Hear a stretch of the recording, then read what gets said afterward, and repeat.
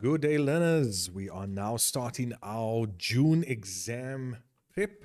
This is going to be the first of a series of videos where I'm going to be looking at the 2023-2024 papers, both the IEB and the DBE, to give you a well-rounded preparation towards getting the beautiful marks that I know you can get in your June exams. So here you can see I've got the DBE folders and the IEB.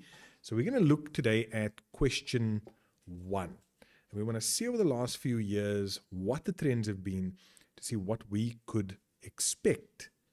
Question 1 in the June PRAC for 2025. So let's go through here. Let's go to 2023. And I just want to take this out of my screen quickly.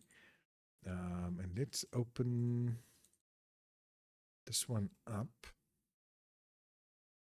Okay, so that's just the tag sheet. Please remember, for all the pracs, you know you're going to get these tag sheets, right? So that's fine. Okay. In 2023, look what we had for question 1. Now, I'm not even worried about the scenario, whatever the scenario is. Look what we had.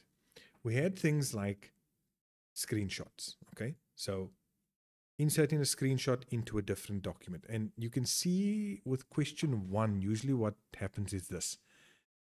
When you go into question 1, you've got all these different files and folders, and they ask all the questions based on this. Now, if you look at what they have asked before, they've asked us to take a screenshot of certain things. And what do they want a screenshot of? Showing a file name extension. So what they're actually saying here, and I just want to open this, is, for example, to go into a folder and to change the view to show certain things like file extensions and hidden items, to also sort the data and group it, right? So those are typical things that come up. There we've got determining the author, and as I mentioned, grouping the contents of a window according to size, sorting the contents, taking a screenshot again of the sorted content. So here we're grouping it, sorting it, and then taking a screenshot of it and then putting it into that other document. What else? They want the file size, adjusting the properties of a file. So go into our properties, adding attributes over here, making a file hidden or unhidden, protecting it with a password, deleting files, compressing folders, and then our copy and cut, copying images into a folder or moving things, which is basically cutting. All right. So that was, I'm just going to move this to the side. That was 2023. Okay. Now let's have a look at 2024 to see if there's anything major that was different.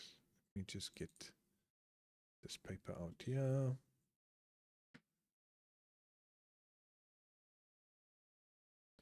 And we're going to have a look again. Right. Question 1. Name and surname in the header. Locate all word processing files in question 1. Then take a screenshot. Do we see that again? A screenshot, and put that screenshot into this file. Another one, give instructions on how you view the computer screen resolution. So you've got to type out an answer, then take a screenshot and paste that into the relevant location. Okay, does that sound familiar? Yes, it does. Yeah, add your name and surname as an author. We've seen that before. Without opening the file, determine the default file, default application. So, for example, if I were to go here, and I'm just going to go to this particular file, and I'm going to go properties. There you can see the default location, but here we see the default application, and that's what they're asking for. So have I opened the file? No. I just right-clicked on it, went to properties, and it shows me the default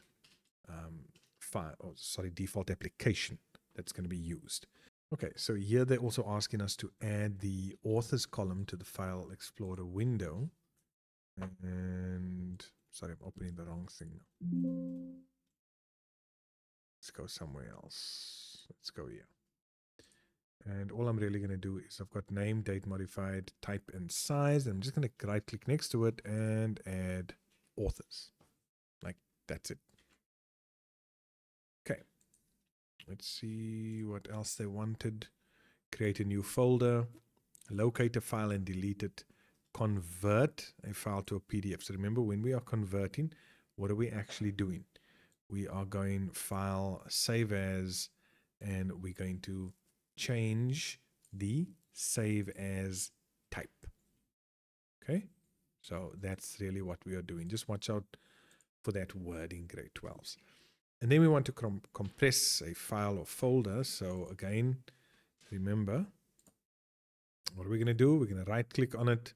We're going to go compress to, and we can say compress to zip file. Done. Okay. And then the last one, they wanted us to rename a folder. So can you see the similarities between 2023 and 2024? So you know now, based on this, what the trends are and what you can expect from the file and folder management sections or questions in your June prac. So let's just quickly go over the last question, because my strategy for you is this. When you start your prac, start with file and folder management, because let's be honest, this is an easy 20 marks that we can get, that everyone, based on the skills they have from grade 10, 11, and 12, can get the full 20 marks. And then the next one we're going to jump to, and I'm going to go all the way to the bottom since I am here in the 2024 paper. We're going to go over to HTML. So let's just see where I am. Yeah, here we go. So here's HTML from 2024. Now let's see what they're asking us. And bear in mind, all you would have done for HTML this year would have been tables. Okay, so let's see what the trends are. Number one, ensure your name and surname appear in the tab of the web browser. In other words, the title, right? So they're asking us to do the title. They're asking us to change the background color. They're asking us to insert an image. Now, here's the trick here. It's found in the images subfolder. So just watch how you do that. I've got videos on how to check that subfolder.